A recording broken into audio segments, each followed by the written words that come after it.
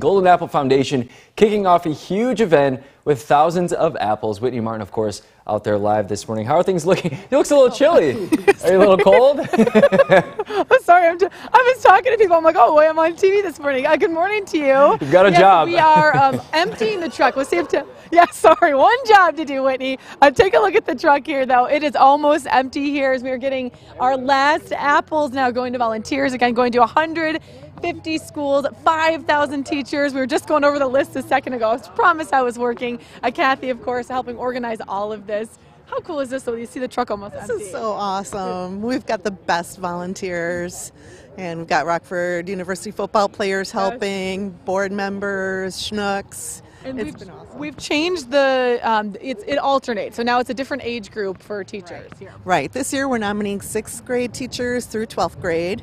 Next year it'll be pre-K to 5th. So we all